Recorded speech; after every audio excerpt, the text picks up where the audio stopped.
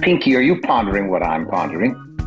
I think so, Brian. But the Beagle podcast? Is this a podcast about small dogs?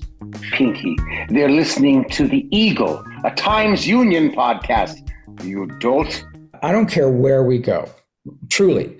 If people find out who we are, I don't care if it's trying to go through customs in Canada. I was going to say, do you remember this time we were coming back into the States and, the border agents asked us what we were doing in Canada.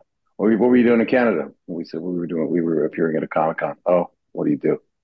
And I was like, well, and I never point to me. I always point to him. So it takes a little bit of the ego off of it.